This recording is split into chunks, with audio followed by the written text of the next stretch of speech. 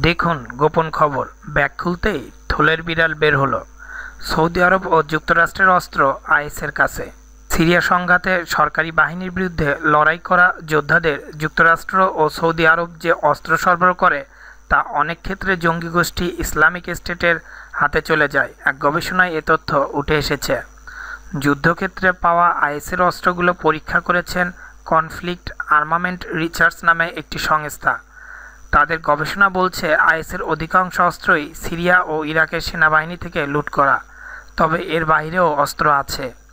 বিদ্রোহী যোদ্ধাদের যুক্তরাষ্ট্র ও সৌদি আরবে যে অস্ত্র সরবরাহ করেছে তার মধ্যে অনেক অস্ত্র আইএস লুট করে নিয়ে গেছে। সিরিয়া ও ইরাকের যুদ্ধক্ষেত্রে গত 3 বছরে পাওয়া 40,000 অস্ত্র, গোলা ও বিস্ফোরক সরঞ্জাম বিশ্লেষণ করেছেন কনফ্লিক্ট আর্মামেন্ট রিসার্চ। এর ভিত্তিতে গত বৃহস্পতিবার 200 পৃষ্ঠার ওই প্রতিবেদন প্রকাশ করা হয়েছে। এতে দেখা যায় যুক্তরাষ্ট্রের অন্তত 12টি অস্ত্র চালান আইএসের কাছে চলে যায়। হয় তারা যুদ্ধক্ষেত্রে বিজয়ী হওয়ার পর অস্ত্র সংগ্রহ করেছে, আর বিভিন্ন ক্ষেত্রে বিদ্রোহীরা পক্ষত্যাগ করার ফলেও অস্ত্র আইএসের কাছে চলে যায়। অধিকাংশ ক্ষেত্রে এই অস্ত্রগুলো ইরাকের যুদ্ধক্ষেত্রে পাওয়া যায়।